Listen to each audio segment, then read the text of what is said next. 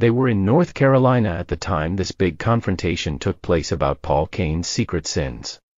It was Mike Bickle, Rick Joyner, my dad Jack Deere, and Paul Cain. They told Paul, if you leave here, we're going public about everything. Things got really vicious during some of those conversations. Paul recorded everybody that he talked to and used the recordings against them. He threatened to release those tapes. My mom had a drinking problem at the time, and they had talked to Paul about her, so he was threatening my dad with that. My dad said, you know what? Go ahead. And Paul had something he threatened Rick Joyner with. Rick said, I don't care. What he has on me isn't even true. He can release it all day long. And he had something he threatened Mike with.